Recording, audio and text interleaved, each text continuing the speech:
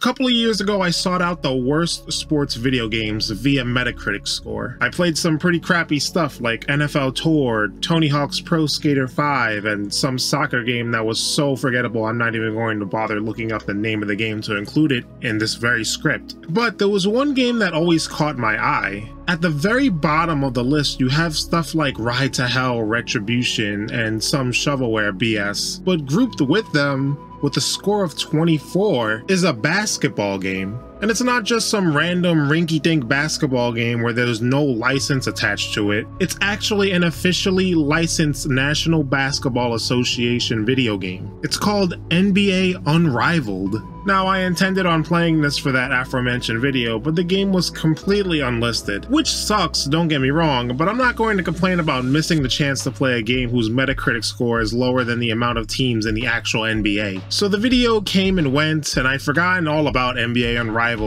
until PS3 emulation became more prominent. And now that I have a PC that doesn't spontaneously combust when it has to run literally anything, we can finally see what the big deal with NBA Unrivaled is.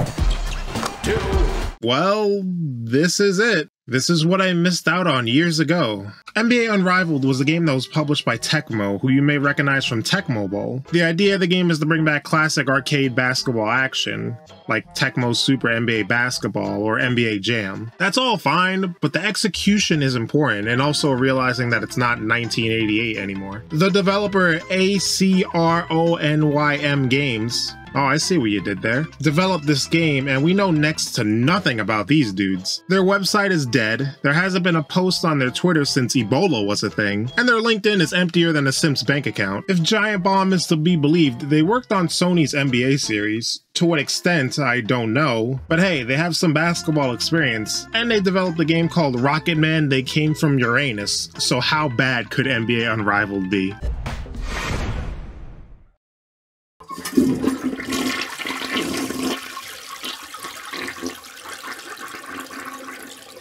Well, when it comes to the actual game itself, it's pretty unremarkable. Just playing it just feels wrong. Everyone runs like they have arthritis, and their max speed is a brisk 1.5 miles per hour. Like seriously, why are these guys so slow? Players' animations look jank as hell. Whenever you move, you're just immediately flipped to a new position. I can't explain it. Hopefully you know what I'm talking about. Watching your AI teammates and your opponents constantly do this just looks like a bunch of flickering bullshit on the screen. Like, look at this.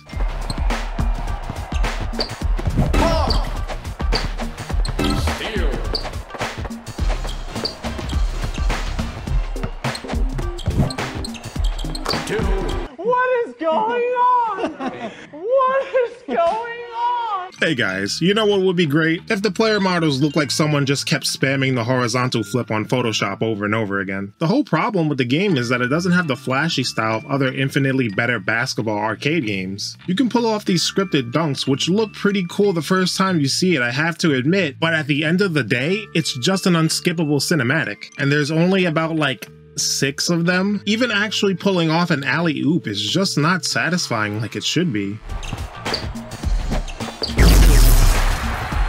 When you fully fill up your momentum meter, or whatever the hell it's called, you get this game's version of going on fire. Lights and flashy music play, and the ratings go up.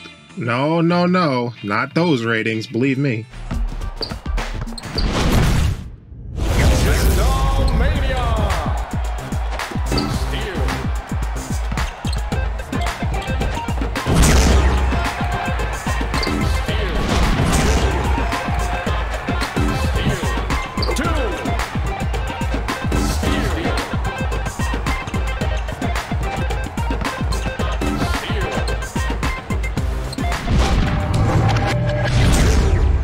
Even the dribbling is not only unsatisfying, it's actually hilarious. It resembles a Steve O walking on hot coals more than it does a basketball player dribbling. On defense, the game is no better. In addition to running really slow, there are no pushes or shoves or tackles or punches or kicks or Canadian destroyers or anything that would resemble fun. You just have to keep on swiping for steals.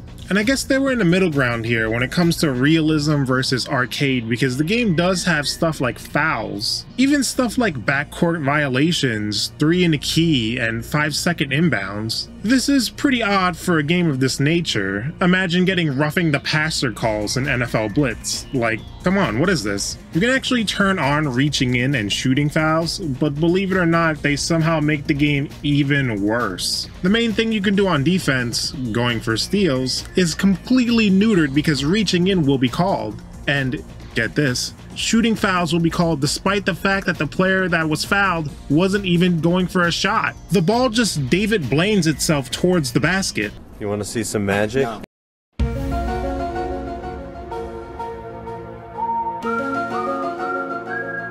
And on offense, you can be called for charging. The game also has play calls too. To the 5 people who ever thought, hey, I would love to run a triangle offense in NBA Jam. Well, this is for you, I guess? Not that it matters, because each play is just a different rugby scrum with these weirdo character models and animations. NBA Street, NBA Ballers, I don't know, Cartoon Network Toon Hoops is more appealing to look at than this game is. Speaking of appealing, the presentation in general is nothing worth talking about either. Players' faces are just these Titan, stone-faced, emoji, Squidward's house looking ass dudes. And everyone looks like this. The referee might actually be my favorite part of this game. He looks like the old dude from Up, but he just went through a growth spurt. You know, a growth spurt at age 78, right? He makes each call with such conviction, and the way he looks back at the screen after he makes the call just makes me laugh each and every time. Hey, check this out. Hooah!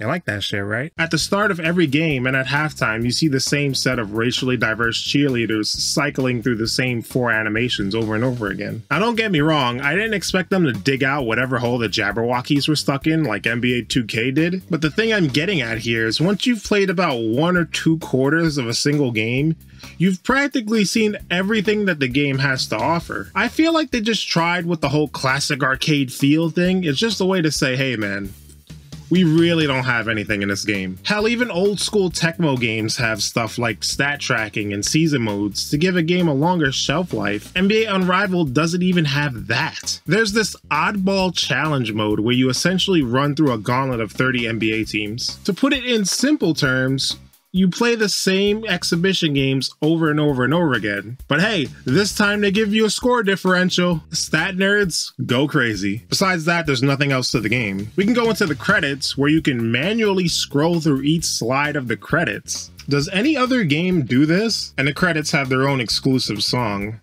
I'd play it, but you know, DMCA and all that good stuff. Just so you know, it's really good.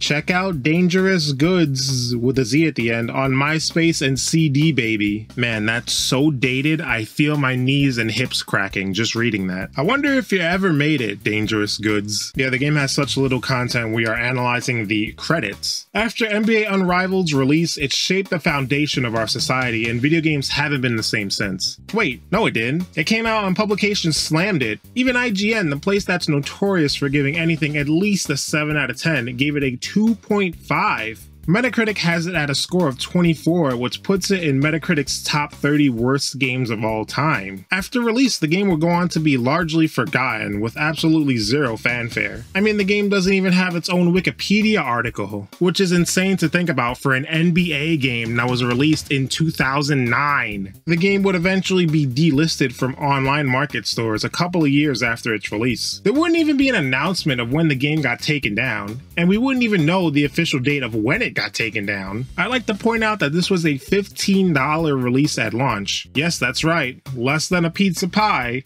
but still way less enjoyable. So after playing and subsequently reviewing this, is it the worst NBA game of all time?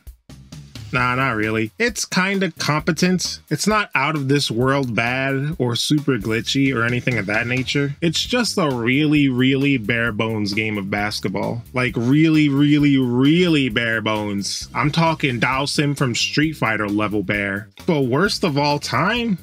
Nah. You have NBA Live 14, those weird list of Konami NBA games that nobody seemingly talks about. Don't worry, I'll get to these someday. And without a shadow of a doubt, Worst basketball game of all time, NBA Jam 2002 on Game Boy Advance. Nicely received. I'll bet he didn't see that coming. Nicely received. Swinging on the basket. Nicely received. Bounce pass. Nicely received. Oh, that's going to cost them. Nicely received. Nicely received. I'll bet he didn't see that coming. Nicely received. Swinging on the basket. Nicely received. Bounce pass. Nicely received.